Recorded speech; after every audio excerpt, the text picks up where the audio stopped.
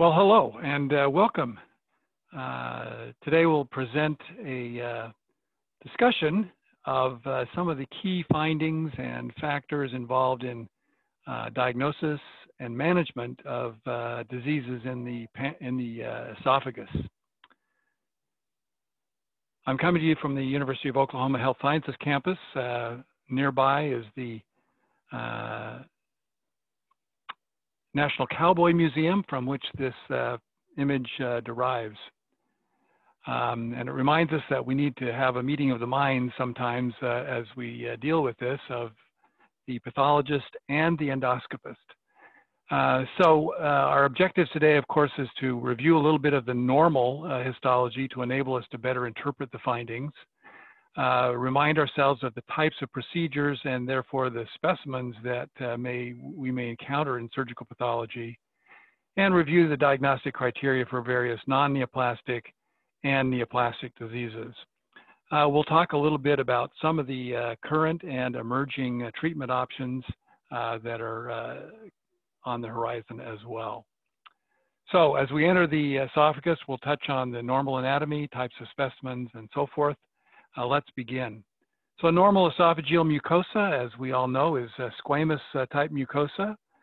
There is a submucosa and a muscularis mucosa that define a lamina propria superior to that and deep to that, as we see here. There may be occasional little reedy papillae extending up into the squamous epithelium to provide nutrients. The thickness of the muscularis mucosa can be variable. In addition, there may be small ducts, usually lined by squamous mucosa, leading to submucosal glands. And these glands typically, as seen here, are located between the muscularis mucosa and the muscularis propria. Usually also seen in association with larger vessels and lymphatics. And that, of course, is one key feature in staging. Most of these glands are a mixture of serous and mucinous type glands, although you see there is a predominance of mucinous type epithelium in most of these, as evidenced here on this additional histologic image. There are various variants that can be encountered. One such variant, of course, is that gastric cardia and submucosal type glands can sometimes be encountered beneath the squamous mucosa, possibly representing extension of squamous mucosa into the proximal stomach. We know certainly that the opposite also happens as well. And sometimes these ducts are lined by more columnar rather than squamous mucosa.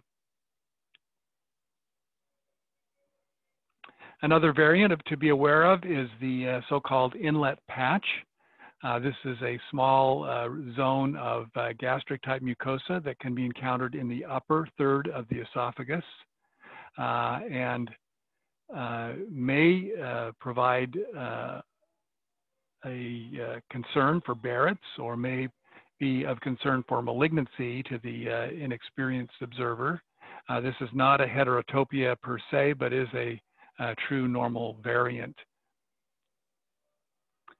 So the specimens that we can receive range from just very small strips of surface mucosa, as you see here, to somewhat larger bites with some mucosa and submucosa, to larger endoscopic mucosal resections, as seen here, that give you a very expanded portion, and it may include some submucosal tissue as well.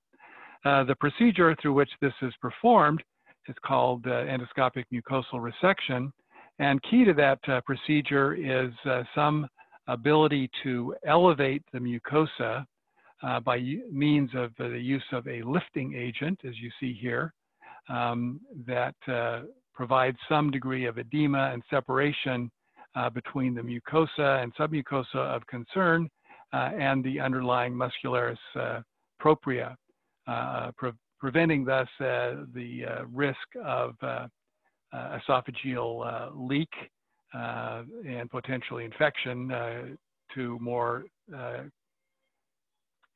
serious underlying structures like the mediastinum and so forth.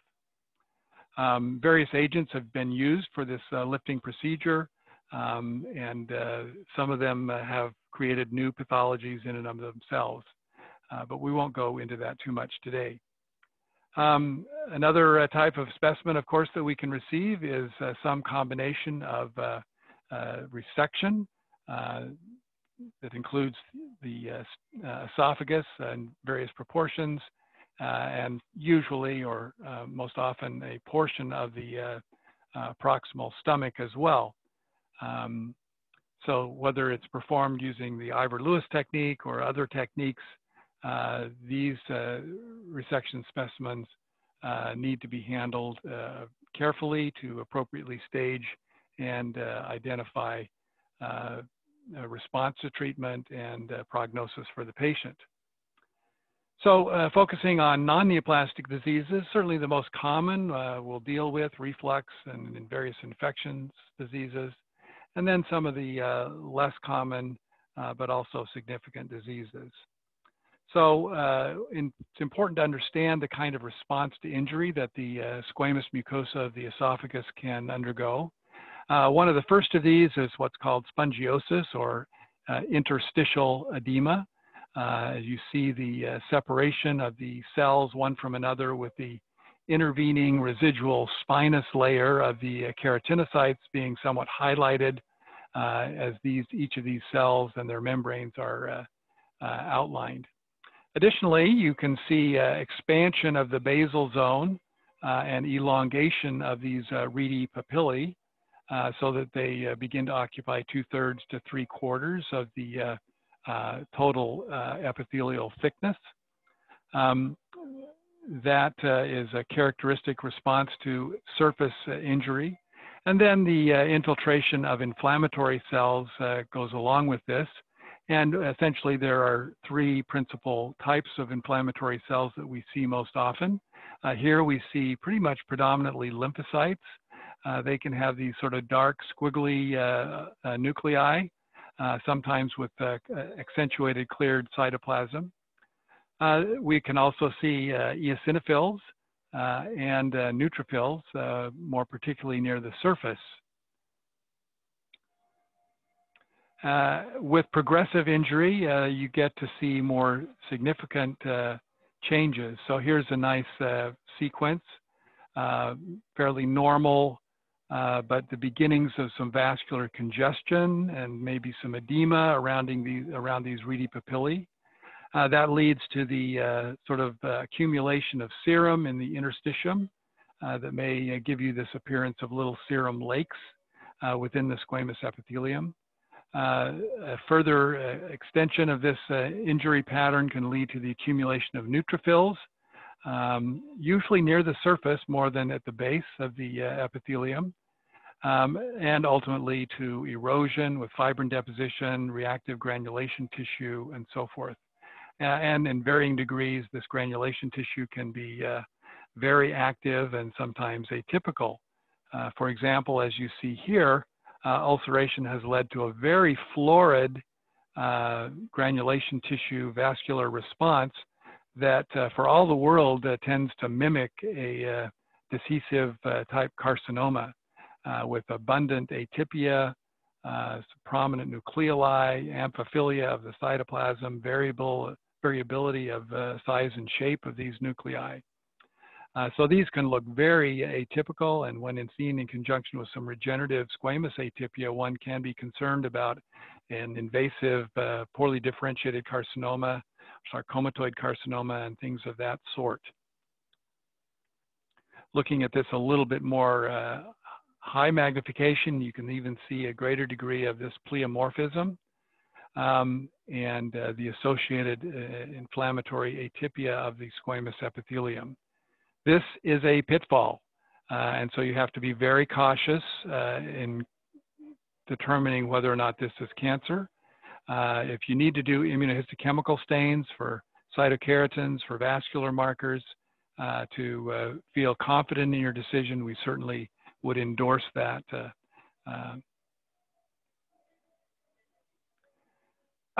So reflux esophagitis typically has two types of inflammatory cells that are seen. Most commonly is lymphocytes, but if there's active injury going on, they will be associated with eosinophils. As you can see here, a few scattered eosinophils within the squamous mucosa. And accompanying this is an epithelial hyperplasia with proliferation of the basal zone and thus the resulting elongation of the reedy papillae. So these findings characterize reflux esophagitis. It can lead to ulceration, but typically this is a sort of chronic injury, day-to-day injury that accumulates over time, and this sort of reaches a new steady state, if you will, where the inflammation and the hyperplasia sort of counterbalance the acidic injury. Something that can mimic that, but can really occur at any level because the reflux esophagitis tends to be most frequently encountered distally, but a pill ulcer is, by contrast, seen more commonly in the mid-esophagus. And why is that?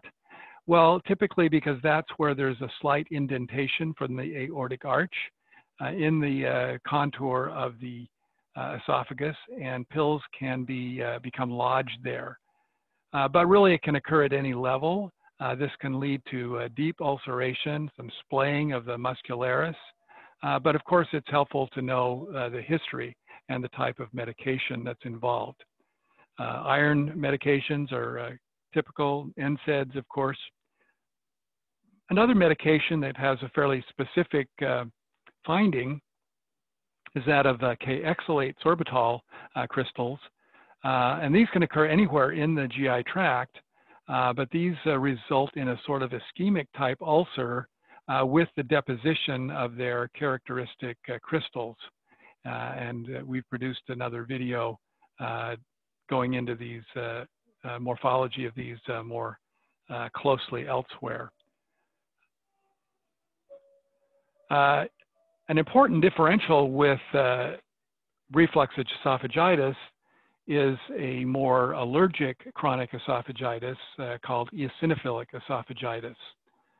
This is associated with pain, dysphagia, sensation of food sticking, and may have sort of a ring-like appearance endoscopically. And it is involving both the lower and mid-esophagus or upper esophagus. It's characterized by a fairly dramatic increase in eosinophils along with the associated edema and some degree of basilar hyperplasia. So when you start to see 30, 40, 50 eosinophils in one high power field, that's the time when you better be thinking about eosinophilic esophagitis, because that's typically more than one gets with reactive esophagitis. Here's a higher magnification view, and you can see literally hundreds of eosinophils in this short view here. And higher magnification. Oh, they're pretty cells, but the disease is painful. In children, it's most likely a food allergen. In adults, it can be associated with medications or other allergens as well. There can be some variability, and so if you don't see the florid 50 to 100, but you're seeing 15 to 30, 40, you can still make that diagnosis, particularly if it's the proximal and mid-esophagus that's involved. Another entity that enters into the differential is lymphocytic esophagitis, where our infiltrate is exclusively lymphocytes, but we also may get some reactivity. In children, there's a fairly strong association with Crohn's disease, but in adults, when we see this, it's does not have a specific recognized association. It may be a partially treated reflux esophagitis, but in many respects, it just reflects a sort of contact dermatitis such as we'd see in the skin with various contact allergens.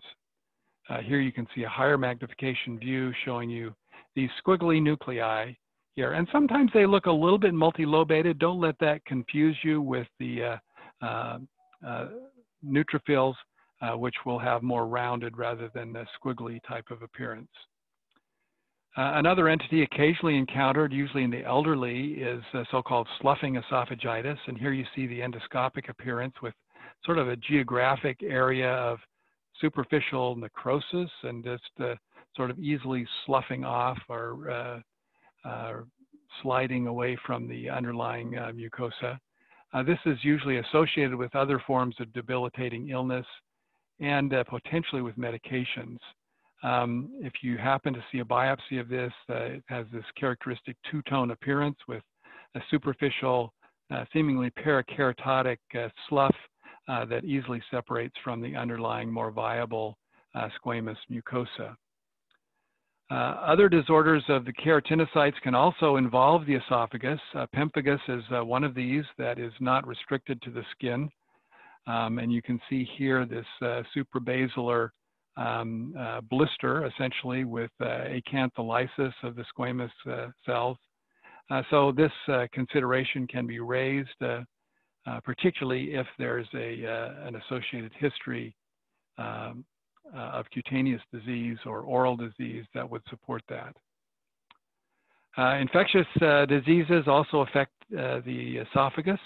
One of the most common, of course, is Candida esophagitis, which, as you see here, is associated with these fungal pseudohyphae. And these have a very characteristic sort of deep penetrating pattern in their more florid sense, almost like they're piercing the keratinocytes with the yeast forms then on the surface. But you can see them here in the stratified layers, usually perpendicular to the mucosal surface. A few other infectious etiologies to be aware of is human papillomavirus, occasionally, especially in patients who have laryngeal papillomatosis, and then various filamentous bacteria, actinomyces, and so forth. Moving on to some of the squamous proliferations, sort of maybe HPV related or otherwise, we can see benign squamous papillomas in the esophagus, as well as what's been termed a clear cell acanthoma with pronounced glycogenation of the nuclei clearing and a degree of hyperplasia that seems incongruous. As a localized lesion, this should be carefully correlated with what the endoscopist saw, because you wouldn't want to confuse a tangential biopsy that just seemed to have a lot of glycogen and incorrectly call it an acanthoma. That would certainly generate a phone call. But here you can see a little higher magnification how these cells have more abundant clear cytoplasm. The distinction or the contrast between the adjacent more normal epithelium and the acanthoma usually will be sharp, but in not all cases will you get that boundary zone to see that. Squamous papillomas, as you see here, no HPV effect to be noted, and therefore you would not ascribe that to HPV-related disease. Now, squamous dysplasia, we're beginning to move into the squamous proliferations that are more serious. We use a two-tier system, grading low-grade squamous dysplasia involving the basal layers or lower third, and something that's more full thickness, mid-level and above, as high-grade. Here we can see some more examples of this, high-grade dysplasia here, a more low-grade type dysplasia here, but with some significant atypia. And then here, obviously, full-thickness, high-grade dysplasia. Now, some observers have called this one here high-grade dysplasia, even though it does not reach the surface, based on the degree of cytologic atypia that is present here, mimicking frank squamous carcinoma. And you shouldn't be confused by the initials here, esophageal intraepithelial neoplasia versus endometrial intraepithelial neoplasia. They have the same initials, so you may want to spell that out to avoid confusion. Well, that brings us to the invasive squamous lesions. We'll talk briefly about the various risk factors, differentiation issues, staging, and treatment with these. So differentiation can be quite variable. We can have nice keratinization, squamous pearls, no keratinization, areas of necrosis, areas of more spindle shape differentiation. So it can be really a mixed bag, as it is in other locations as well. The risk factors associated with squamous cell carcinoma obviously is a long list. These are mostly well known. Certainly anyone with squamous cell carcinoma in situ or dysplasia is at higher risk.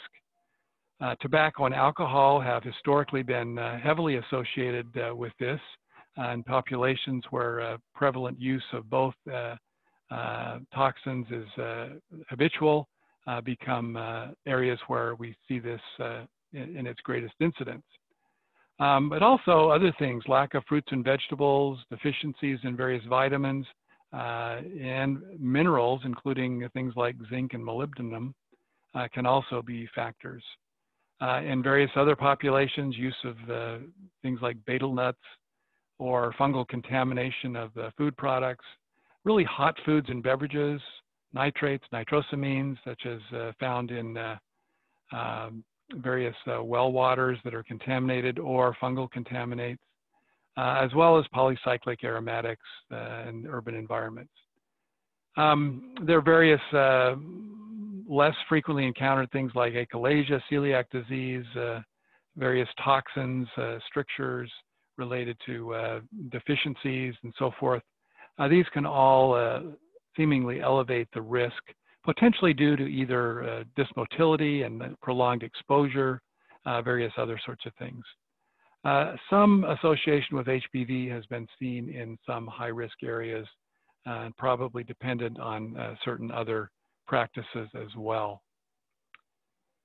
So the treatment for squamous cell carcinoma essentially falls into two paths.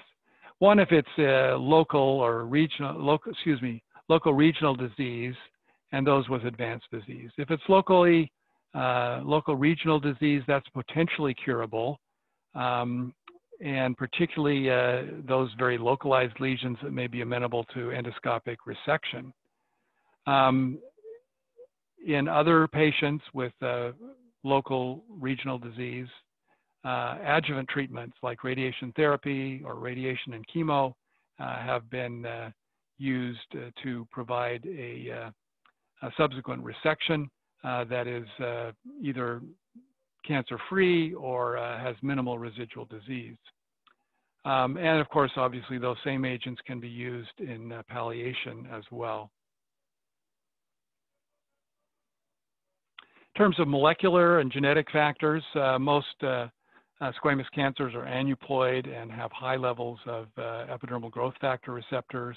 There are a variety of mutations that are consistently demonstrated, such as those with P53 and P16, cyclin D1, c-MYC, EGFR, and so forth. Whereas KRAS mutation is so common elsewhere, it's surprisingly rare in esophageal squamous carcinomas. Similarly, APC mutations, which we find to be such a problem in the lower tract, are virtually unknown in the esophagus.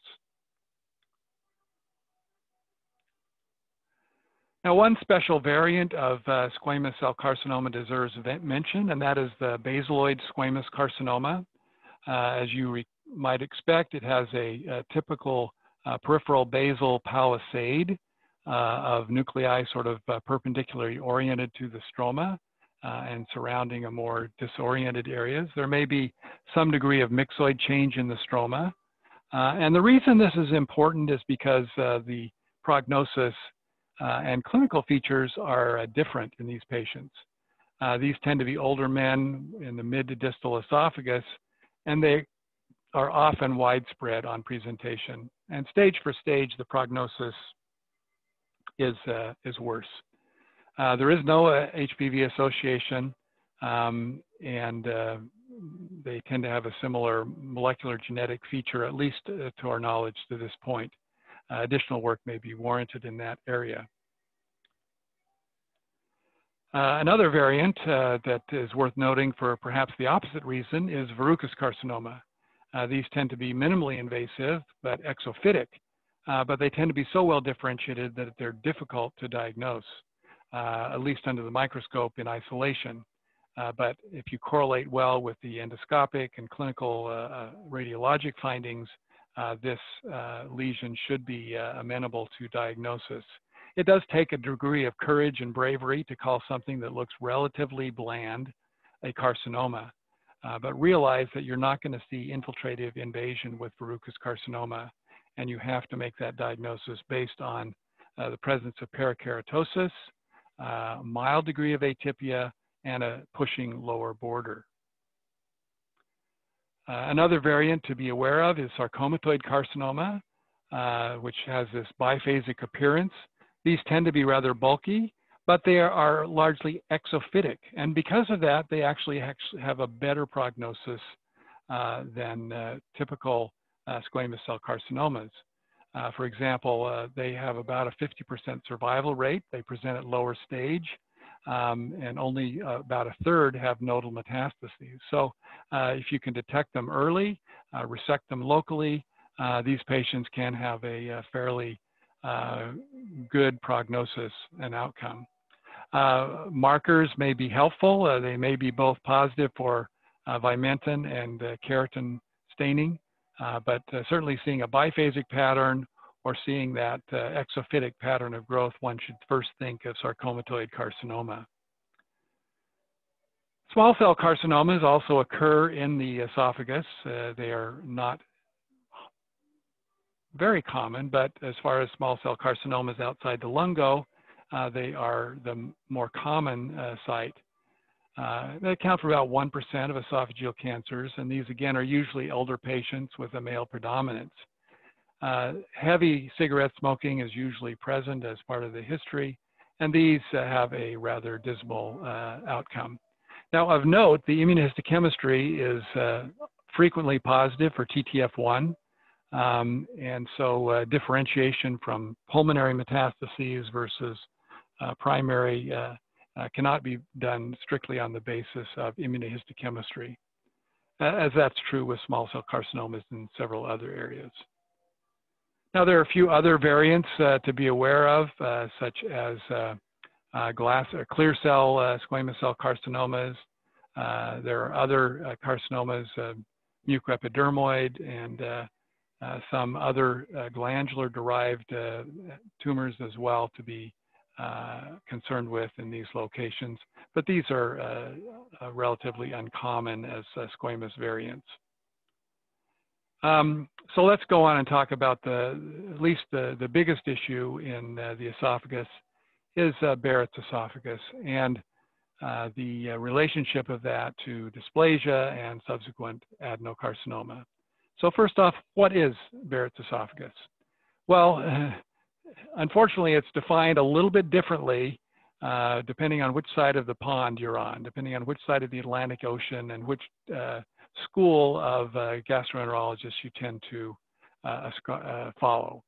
On the American side of things, they have issued a couple of statements on this disease from 2008. Any change in the distal esophagus that can be recognized as columnar type mucosa and is confirmed by biopsy to have intestinal metaplasia.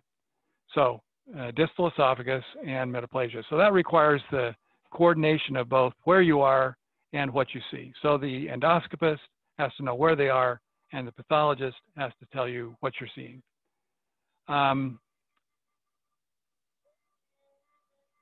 The definition in 2011 was the extent of a metaplastic columnar epithelium that predisposes to cancer development. Well, so that's a little bit more ambiguous. And the British Society of Gastroenterology takes a more broad, liberal view, requiring that it only be endoscopically apparent, greater than a centimeter above the GE junction, and confirmed to have columnar epithelium. So these are, slightly variable definitions, but we get the general idea that it's columnar mucosa above the gastroesophageal junction, and we can then go from there to describe what we see. So the most frequent change, of course, is non-intestinal metaplastic columnar epithelium, a little bit right here. But the concern, at least where I practice, is the presence or absence of intestinal metaplasia. So that's the first question. If we have columnar mucosa, do we have intestinal type metaplasia? And that's characterized by the presence of goblet cells which contain an intestinal type or bluish mucin. You can see pseudogoblet cells in many circumstances which have a sort of goblet type configuration, but do not have this bluish tinge to the mucin. They will have a pink or pale mucin, and that does not qualify as intestinal metaplasia. We won't go into the more fine-tuned distinctions of columnar blues and so forth. So here's maybe an example. Here's some cells up here that have sort of a goblet-like appearance, but they don't really have blue mucin. Whereas over here, you can see there's a little bit more bluish tinge. It's just very, very subtle, but your H&E stain should help you to distinguish those. Here again, we see very little or nothing on the surface, but down here, we can see there's a few cells in these deeper glands that are clearly goblet cells with intestinal type mucin. So this is just to give you a range of the kinds of things. And this change can be very focal. So multiple levels and careful search are certainly warranted in evaluation of the esophagus. Now, with Barrett's esophagus, we can also see some additional stromal changes. One of these is a so-called duplication of the muscularis mucosa.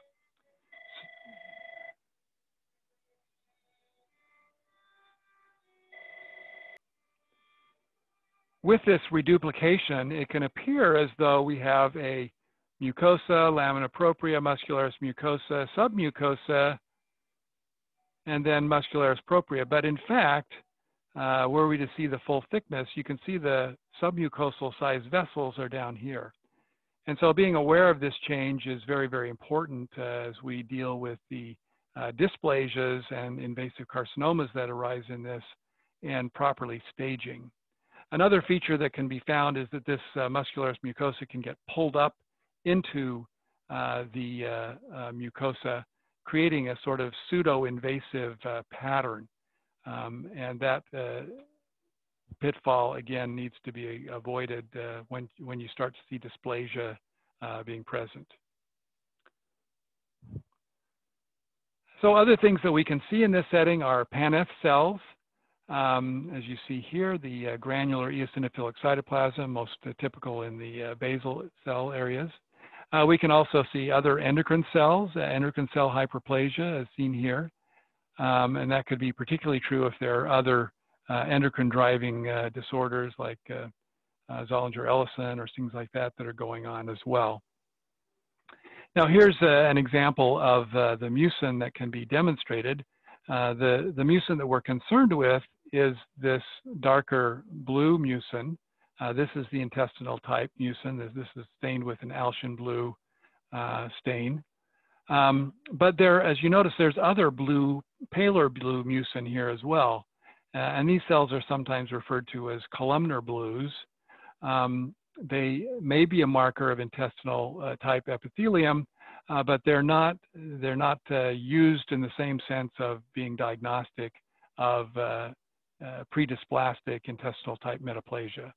So while you may see that, it's important to differentiate these sort of columnar blues from the true goblet cell blue mucins. Okay, so the big elephant then is dysplasia. So what are the things that we need to be concerned about? Well, we can think of this as being clearly neoplastic cytologic changes, We can look in terms of what is happening on the cellular, but also look at the architectural changes to correctly classify and grade the dysplasia. There are certain critical distinctions that are important, and those are these. Is there dysplasia or not?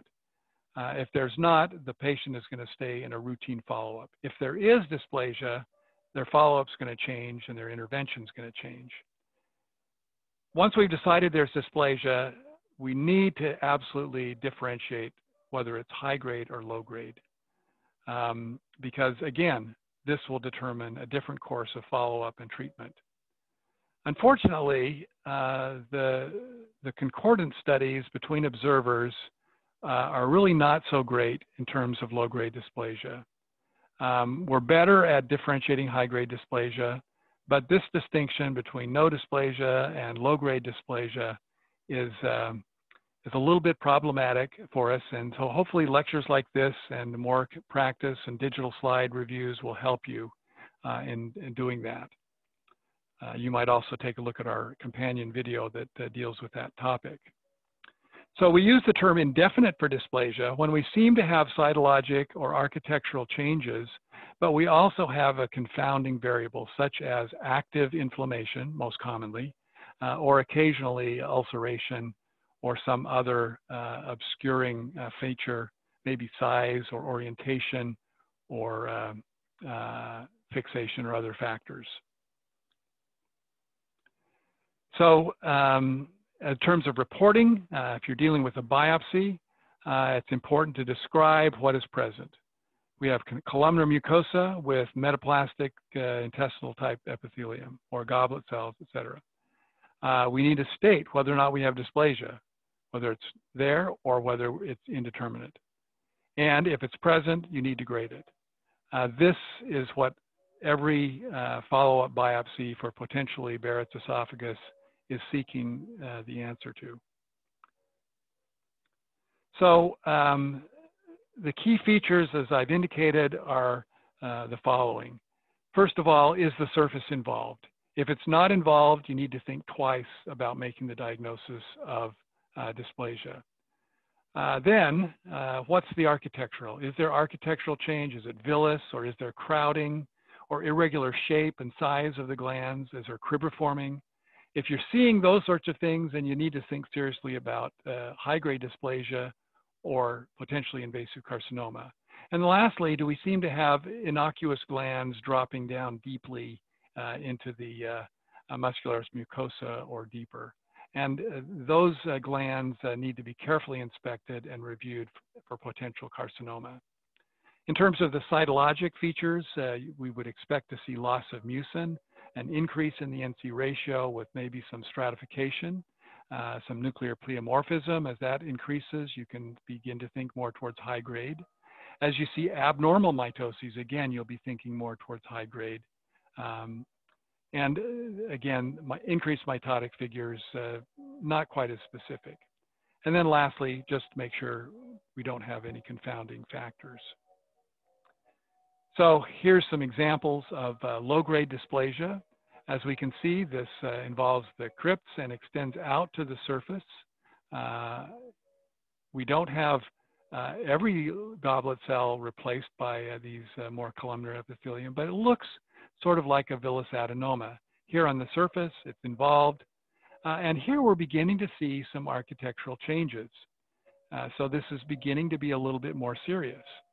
Here again, we see loss of mucin, stratification, a little bit of complexity to the architecture, a little bit of increase in NC ratio with loss of cytoplasm. So these are nice features that I think most people, most observers would put into the low-grade dysplasia camp. This one here, beginning to be a little bit more towards the high-grade camp because of the little bit of architectural crowding, variability of size of some of these glands. But it still looks mostly like a tubular adenoma. Things that begin to cross the border zone. Well, here's clear low-grade dysplasia, but then here we begin to see a little bit of more pleomorphism, some rounding up of the nuclei, more crowding. That's when you begin to say, could this be high-grade dysplasia. Here we see more crowding, a little bit more pleomorphism, a little bit more loss of cytoplasm relative to nucleus size.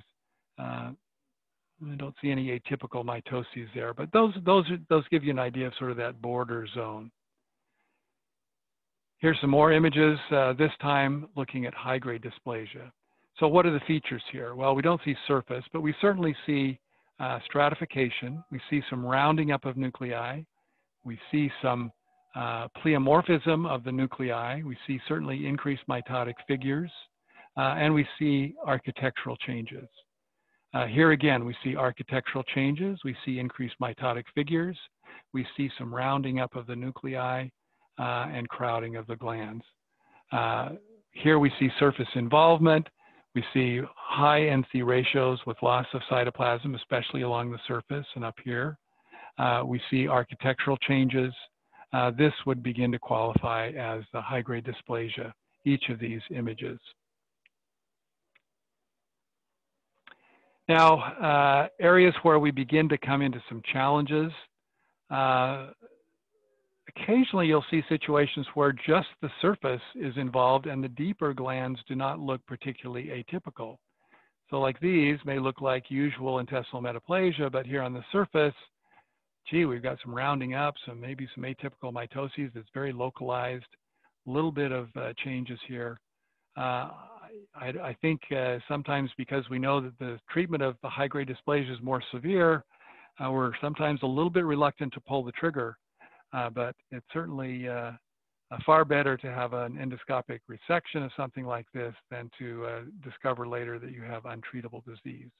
Another setting where it can be difficult is where we don't have the surface because we've got squamous mucosa overlying. And this can sometimes be because there's been prior ablation or because there's some fluidity of the squamomucosal border. And so with deeper glands, this is more problematic because we often have increased mitoses. They often look hyperchromatic. Here you have to look more at the individual cytology and say, are these individual cells high-grade dysplasia? Is this rounding up to be a high-grade neoplastic cell? The architecture can help a little bit sometimes, but very often you're going to have to rely more on the cytology in that setting. Then areas where we begin to suggest carcinoma, when we see confluent small tubular glands, as we see here on the right, back-to-back glands. You can't really draw where the gland stops and the lamina propria begins. That would begin to be called intramucosal carcinoma. Similarly, if we begin to see necrotic debris, that's an ominous sign and not something we usually associate with just high-grade dysplasia. So be aware of those little subtle clues to help you in the differentiation. Well, endoscopy is one way to look at these, but many times the endoscopist can't really distinguish between low-grade dysplasia, high-grade dysplasia. And so, screening biopsies are one thing, but another tool that has been proposed is so-called in vivo microscopy. And the goals there are essentially to guide the acquisition of your biopsies so that you have a more meaningful sample, an enriched sample, if you will. And also to be able to screen the entire organ for potentially occult disease. And occasionally, in vivo microscopy can be used to make the primary diagnosis when you can't safely excise the tissue. And similarly, you can use them for follow-up to assess efficacy.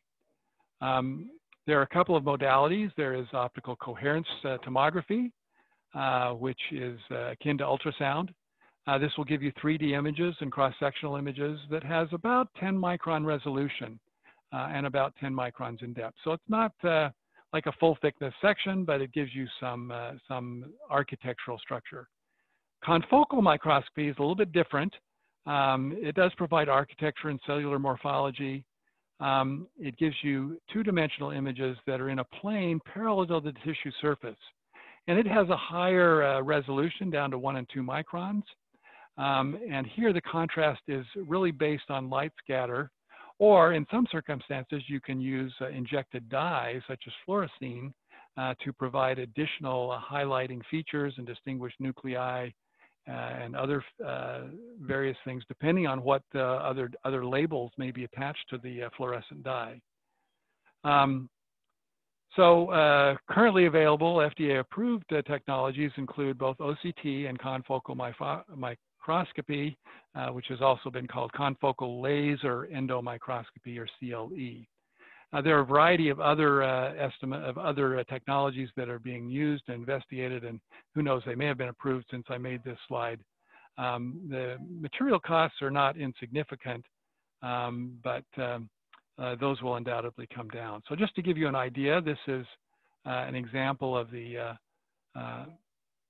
optical coherence technology, which shows you sort of a dimensional micrograph. And you can see, as you look here, you can begin to see mucosa, submucosa, muscularis mucosa, and some of these things. And so you begin to get a degree of esophageal morphology that you wouldn't ordinarily see.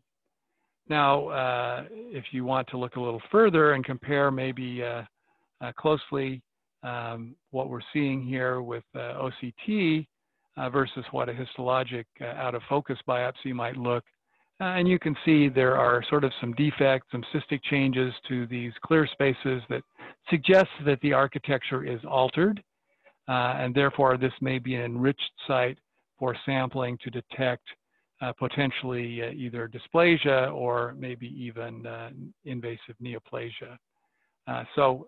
These are nice correlating studies. Now, the probe-based confocal microscopy, as I've said, it gives you more of a two-dimensional image sort of parallel to the surface. And here you see an example of glandular tissues you see here. You can see the nuclei in these tissue structures, the intervening lamina propria. And you get sort of an idea that, okay, we've got some goblet type cells here, it looks like. So maybe we could call this Barrett's esophagus. Now here's one where the architecture is altered and our nuclear echoes are variable in size. Our nuclear images or dark spots here are different. So this was assigned a degree of high-grade dysplasia. Now, I'm not an expert on this, and I'm sure that any new pathologist looking at this, or even experienced pathologist looking at this, would say that's not as good as my microscope. And that's true. But the point is that there are things that we can do with this that we may not be able to do with the microscope. And over time, as you can see here, our imaging capability with this kind of modality will improve dramatically. And we can begin to see these type of neoplastic proliferations that really correspond fairly nicely to what we are used to seeing with pink and blue. And in fact, there are methods by which they can colorize these images to make them look for all the world like an H&E image. So stay tuned to that and be alert for that change on the horizon. Let me talk a little bit about some of the methods of treatment, just so you're aware of those. I'm not an interventional endoscopist, but I want you to be aware of some of the methods. So one of the ways of dealing with Barrett's esophagus is to ablate the mucosa and allow squamous mucosa to regrow. This is usually done by means of radiofrequency ablation, thermal ablation sometimes as well. But so if this is our area of Barrett's esophagus right here, the way this works is the probe is inserted into the area of interest. Then the probe is expanded and the radiofrequency is delivered to essentially burn or cauterize the surface mucosa down to a measurable depth. In looking at follow-up from this kind of procedure, the histologic outcomes, you can see that a fair number require repeat RFA sessions. In terms of complete response, 2-3 years out, pretty good numbers, 90+%. And those with high-grade dysplasia, fairly similar numbers, and likewise for low-grade dysplasia. So those are good numbers, and certainly reduces the number of repeat endoscopies and biopsies that need to be done. There are some consequences, and I won't go into those in detail. One of the more significant, however, is so-called buried Barrett's. When the regrowing squamous epithelium grows over a metaplastic gland that has begun to undergo dysplasia, and the potential for occult development of non-visible carcinoma is therefore left behind. That's rare, but not zero. So as we look at adenocarcinomas of the esophagus, which of course is what we're concerned about, these tend to be somewhat heterogeneous. They resemble gastric adenocarcinomas in the sense of classification, and molecularly wise, they're similar to those as well. We have p53 mutations. HER2 mutations fairly common and can be used in treatment.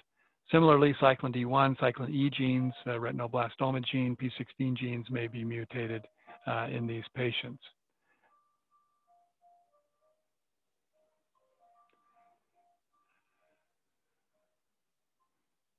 Well, diffuse type lesions can be seen in these cases. Those are of concern. And the other types of histologic parameters can be seen with these as well. So let's go on to our next slide.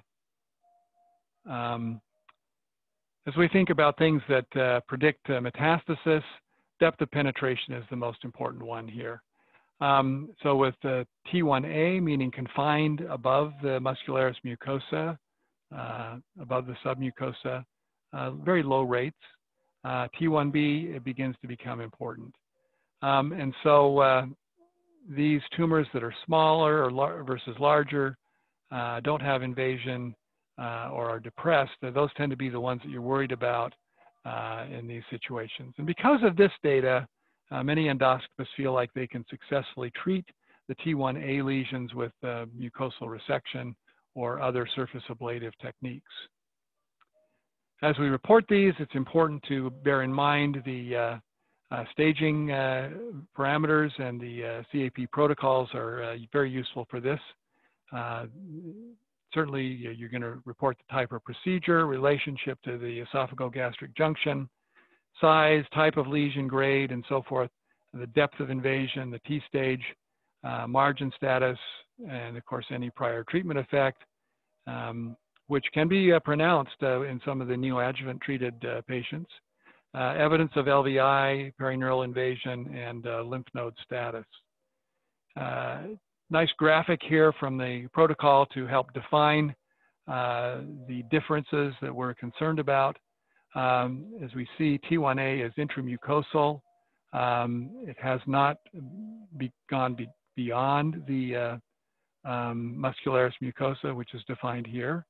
Here, T1B goes just into the submucosa beneath the muscularis mucosa, and therefore has access to higher caliber lymphatics.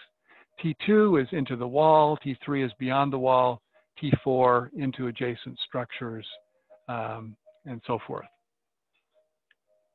Needless to say, stage groupings correspond similarly to both the size of tumor and presence of nodal versus distant metastasis, as we're familiar with in other organ systems.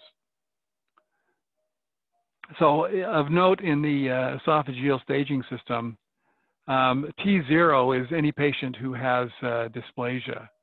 And those patients will get frequent screening follow-up and potentially ablation.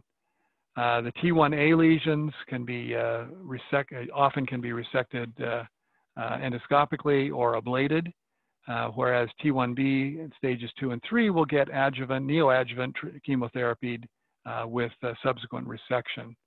And the stage 4s, those will get concurrent chemoradiation in efforts to control local disease and prevent some of the complications associated with obstruction or perforation. Okay, so here's a quick review. Looking at this, what do we think? Is this benign or malignant? We've got some ulcer and inflammatory debris here. We've got some enlarged nuclei. We've got some eosinophilia inside the nuclear cavities or nuclear spaces. If you guessed herpes, you were right. Okay, how about this one? Is this benign or malignant? Well, we've got mitoses, we've got some atypia here. Granted, this is one high power field, but the answer here, this is ulceration change. Here's another. Okay, we've got columnar mucosa. We have a partly squamous epithelium-lined duct. Would we call this Barrett's esophagus?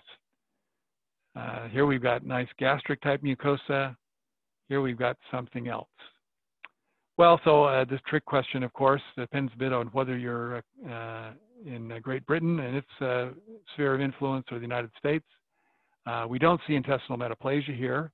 And so although this squamous epithelium-lined duct does define the esophagus, and so therefore this is metaplastic epithelium overlying, we would not call this Barrett's esophagus, or certainly not Barrett's esophagus in the sense of having an increased risk of neoplasia.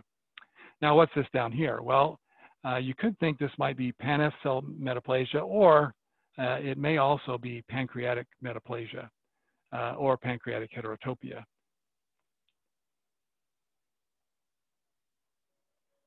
And sure enough, esophageal duct, gastric fundic mucosa, pancreatic metaplasia.